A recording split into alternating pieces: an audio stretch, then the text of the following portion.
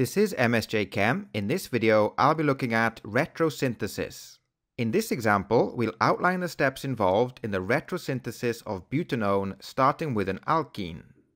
So working backwards, butanone can be made from butanol.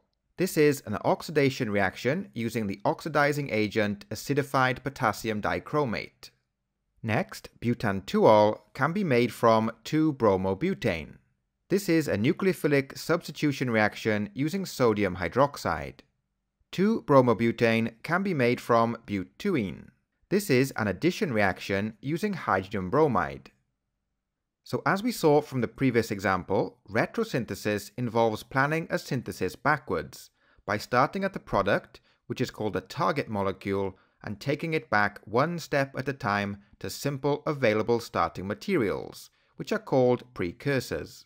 In the previous example, the target molecule was butanone and the starting material was an alkene. Precursor 1 was butanol and precursor 2 was 2-bromobutane.